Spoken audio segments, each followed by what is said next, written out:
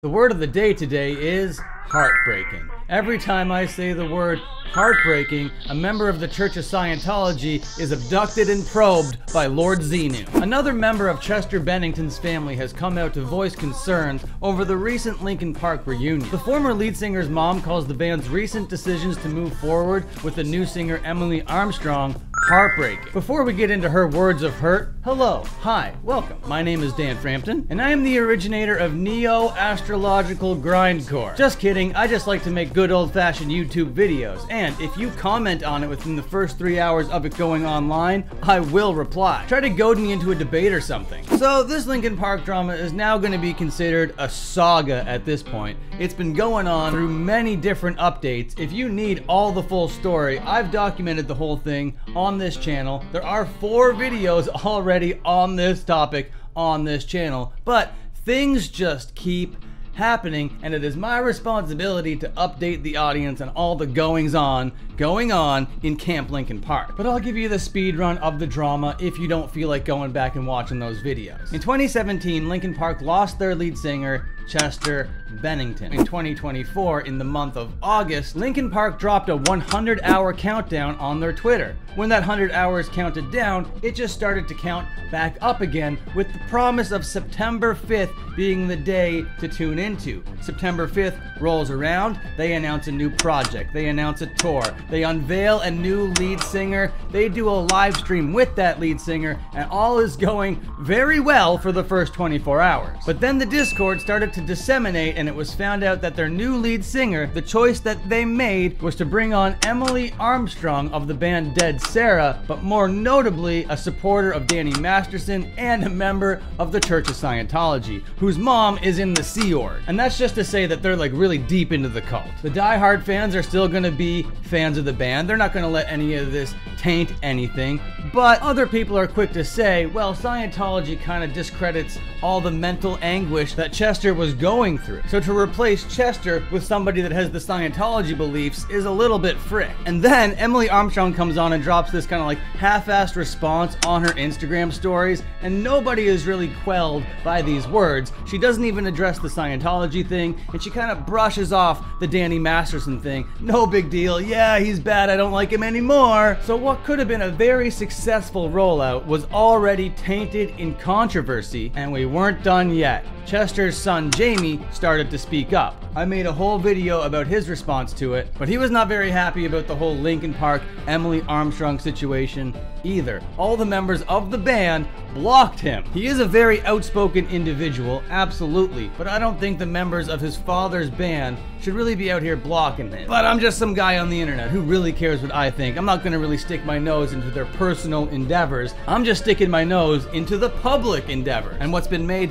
very public very recently is Chester's mom's reaction to the whole thing. And let me tell you, she's not very happy. She is, quote, very upset about it. Chester's mom was interviewed by Rolling Stone, and that Rolling Stone article recently came out. But of course, they've paywalled it on the website, so you need to go to the aggregators of the aggregators to get any of the quotes. But luckily, you're here on the Dan Frampton YouTube channel, and I got all the relevant quotes for you right here. So first, she starts off by saying this: I feel betrayed.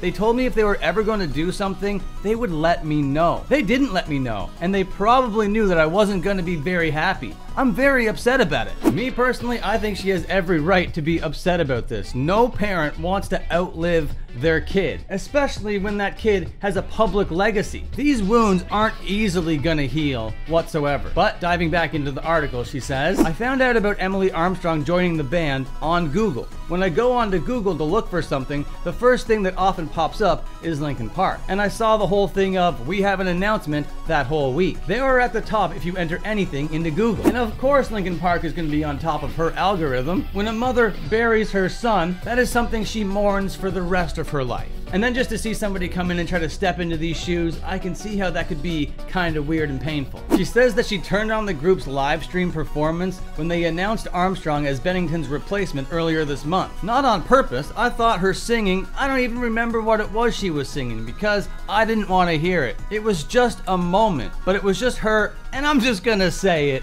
screeching her way through a very high note. and I got out of there as fast as I could. Now, when you're in pain and when you're hurting, you're gonna say things like to an exaggerated level, of course. I don't think Emily was screeching her way through any notes. She's not nearly as good of a singer as Chester, not by a long shot, not even in the same stratosphere if I'm being honest with you. And if anybody other than Chester's mom said this, it would be seen as like a total hater thing to say. But what I see is probably more accurate to what actually went down is that she clicked on it, heard Chester's words coming from somebody else, they didn't quite sound as good, and was like, I'm at it, oh my god. I can totally see how that could potentially re-traumatize somebody. Diving back in, I feel like they're trying very hard to erase the past. They're performing songs that Chester sang, and I don't know how the fans are taking it, but I know how I take it, and having Armstrong singing my son's songs is hurtful. Yeah, especially because he's singing about like mental anguish, mental illness, and all that sort of stuff, and Scientology people don't believe in that sort of thing. So at the very least, she's a phony baloney. Yeah, hurtful would be how I would feel too, if I was the mom of Chester. We're going to explore one more quote, here it is. Don't put her out there to sing Chester's songs, and then act like this was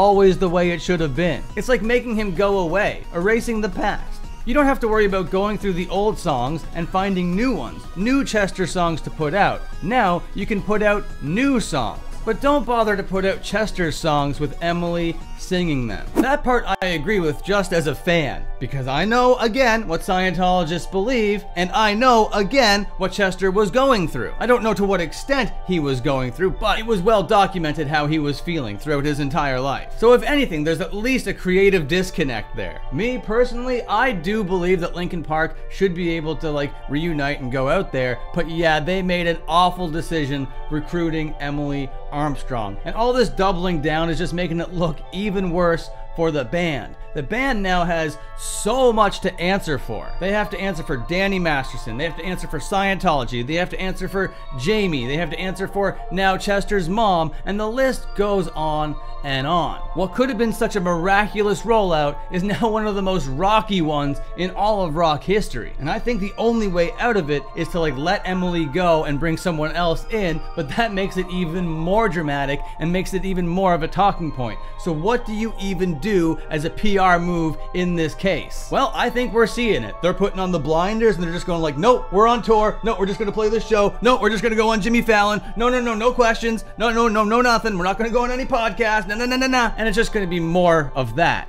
But that in itself, optically, looks like shit.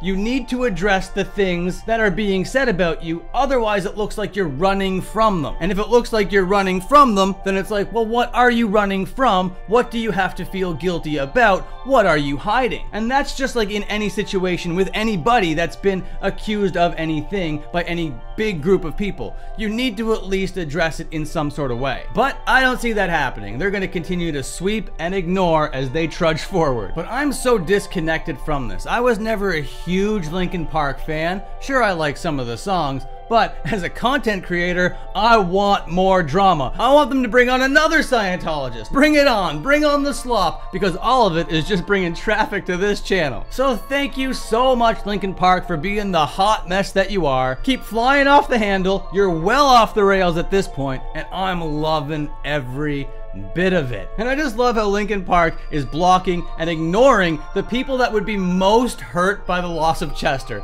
his son and his mom. It's incredible. It's egregious. I would even say it's incredulous. But if I'm to make a prediction, I'm to say that this situation is not even over. There will be more things coming out. There will be more updates to come. And how could there not be? The more you hide, the more questions are going to be asked. That is simple, basic internet 101. Linkin Park, you gotta get your head out of your ass. I don't know how you're gonna come back from this to like a general audience perspective, because it is very messy. But those heartbreaking words of his mom, I wonder how they resonate with Emily as she goes up to like wear Chester's skin. Crawling in my skin, these wounds, they will not heal.